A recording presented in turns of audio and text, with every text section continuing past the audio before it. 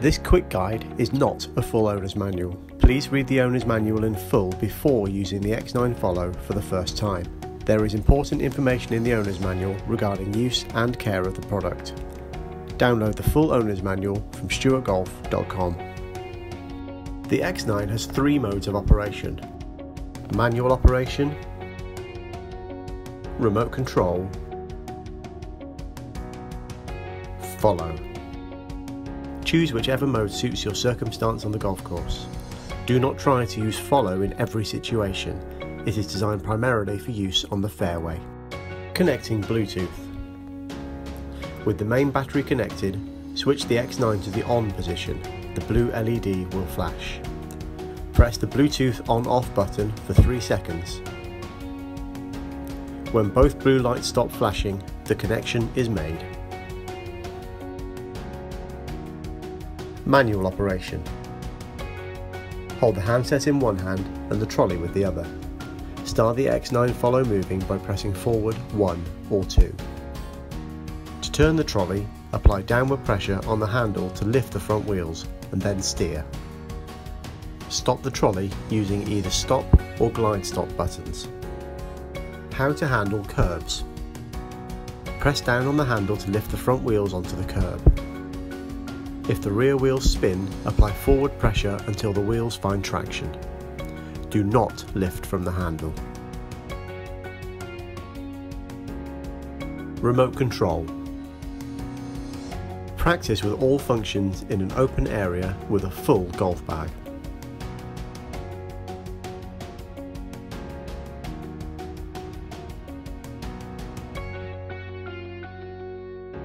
One and 2 are cruise control speeds that can be programmed to your own walking pace. Press forward 1 or 2 to start the trolley moving. Slow it down using the slow down/reverse button. Steer it left or right using the direction buttons. Follow. Press follow with the handset within 50 cm directly in front of the trolley. Slowly walk away and clip the handset to your belt. As you walk, slow down, stop and start again. The follow system adjusts its speed to match yours. The effect is that of a digital elastic band, stretching and contracting as you move. When you reach your ball and stop, place the handset on the cradle. The X9 will not move.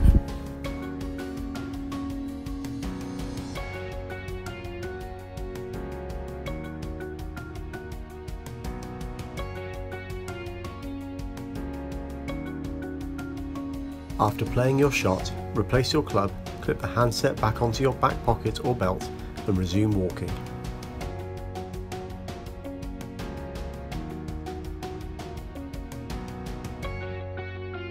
At the green, switch to remote control by pressing forward 1 or 2. Use the left or right buttons to direct the X9 to the next tee.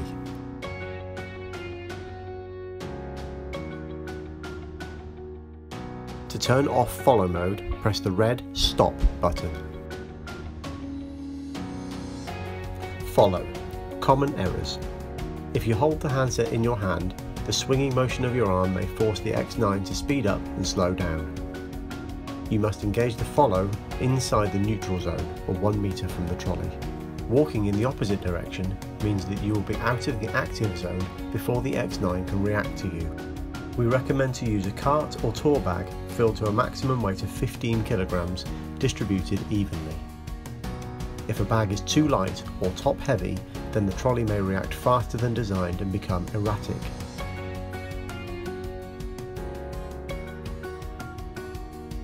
Steering modes. Normal steering is the default setting and can always be restored by pressing the stop button.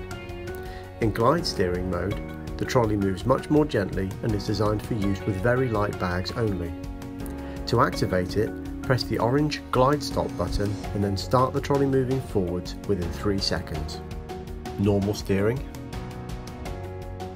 Glide steering. Steering is noticeably slower in this mode. If you activate glide steering and then follow mode, the trolley will glide to a stop and may collide with you. This quick guide is not a full owner's manual. Please read the owner's manual in full before using the X9 Follow for the first time. There is important information in the owner's manual regarding use and care of the product. Download the full owner's manual from stewartgolf.com.